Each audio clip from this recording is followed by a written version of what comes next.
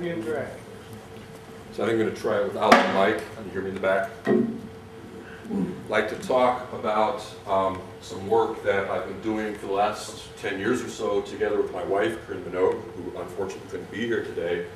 I'm not going to tell you much about the Octonions because we don't have much time, but there are 4 division algebras. They have multiplication tables. And what I'd like to show you, this was already the short version. What I'd like to show you, my starting point, is that if you take, in fact, any of these division algebras, but think about 4-dimensional space-time, a space of 4 vector.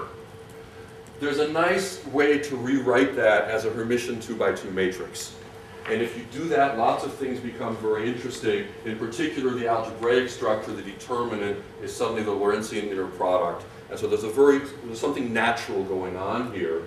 The first point I want to make is you have 4 division algebras. You can do this in 4 cases. You're making a Hermitian matrix, so the diagonal is real, and then you're putting a division algebra element on the off diagonal. You put 1, 2, 4, or 8 things in there, and 2 more. You get out 3, 4, 6, or 10 space-time dimensions. Those are the dimensions in which classical supersymmetry works.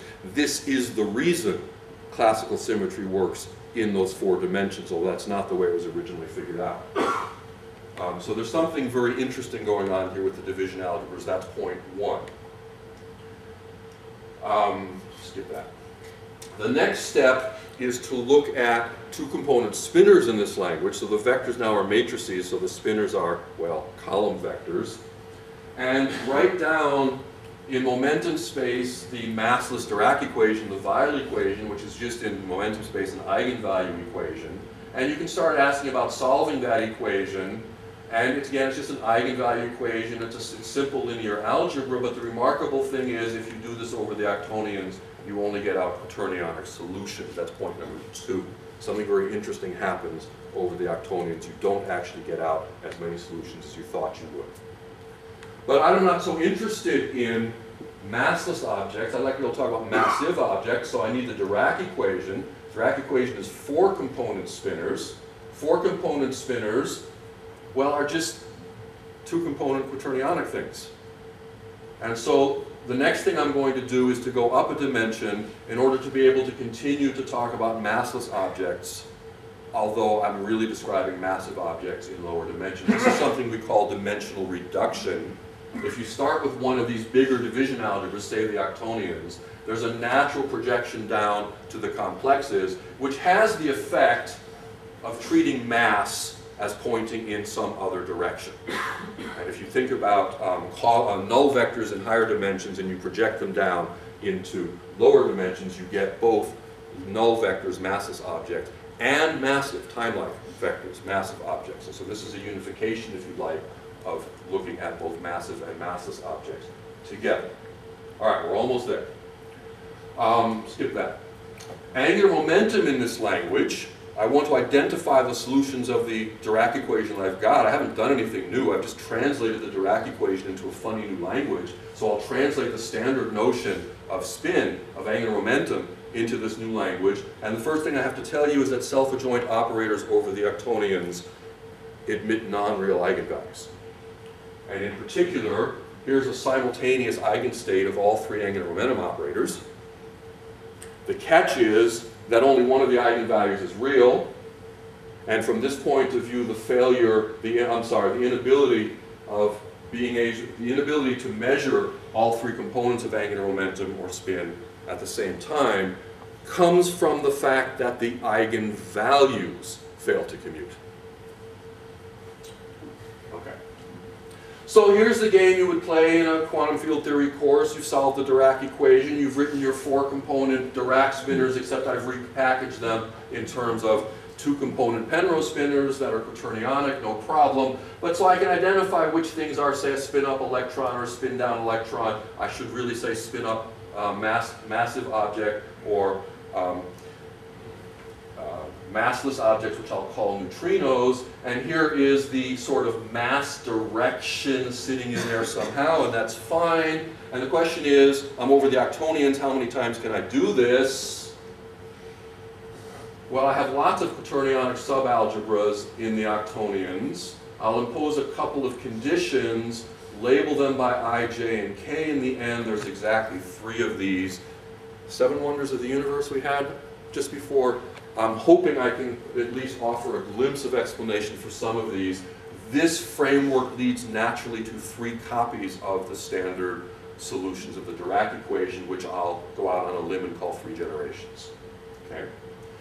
3 objects that look like electrons, put I's, J's, or K's in there. 3 objects that look like left-handed neutrinos, put I's, J's, or K's in there. And 1 non-generational right-handed neutrino.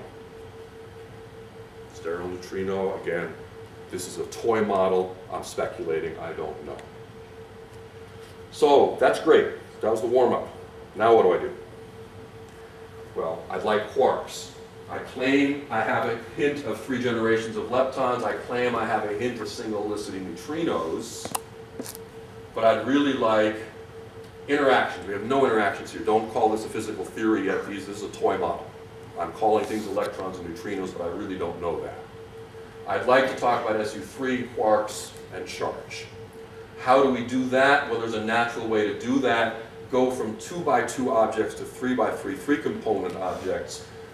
There's a natural interpretation of the exceptional groups F4 and E6 as rotation groups, matrix groups, unitary or general linear groups over the Octonions.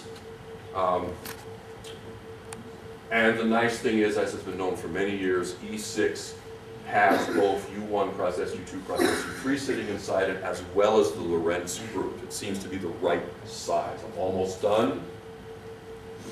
One of my students recently has looked at E6. Here's a map of E6. Okay. Here's a map of E6 from the point of view of division algebras. These are real representations, real forms of some of the subalgebras, but labeled with which division algebra they go with and how to put them together. So that's a piece of the puzzle. We don't know all the details yet, but that's a piece of it. And the language that I would claim is the one needs to use is to go to this 3 by 3 formalism, which has, well, that's really a momentum, a 4-component vector sitting in there, and a spinner. There's a sort of a supersymmetry in the sense of bosons and fermions sitting in a single object here. The Cayley plane is the object of things that, well, solve the Dirac equation in this language. This turns out to be the Dirac equation. The things that solve them are quaternionic again. What have I got? I have an algebraic description that looks like it has the right size when I solve the Dirac equation. This is just a translation of what you've already seen. I wind up with decompositions of Hermitian matrices that have 1, 2, or 3 pieces. Maybe, just maybe, quarks without quarks. I am done. My punchline, I love this part. Life is complex. It has real imaginary parts. Maybe Octonions. Thank you.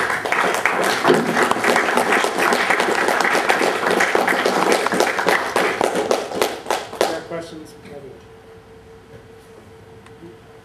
Do I understand you correctly that we can put the 3 generation of particles that we know in some sort of octonionic? So, with a very loose definition of particle, yes. So, I can do it for electrons and neutrinos, as I showed you at the beginning. I don't have a clear understanding of where the quarks sit in the 3-component formalism, but it does appear to be the right size. Okay, so we're still looking for a better identification, but I would say yes. Again, particle means formal solution of the Dirac equation in momentum space where I have no interactions. So in that sense, it's just a toy model. Okay, one more from Glenn. And you have only one right-handed neutrino. Correct. And it does not belong to any generation. And there's no way to get more. Correct. Okay, one more shot. So the main Octonions are not associated. Correct. So there's an algebraic structure but no group? It's, yes, and there are ways of thinking. I mean, what you saw was descriptions of groups as though that you can describe groups with Octonions, even though the Octonions themselves are not associative. But yes, they're alternative, they're almost associative. You can still do almost everything you want. You got to be careful. Let's thank Tevian again.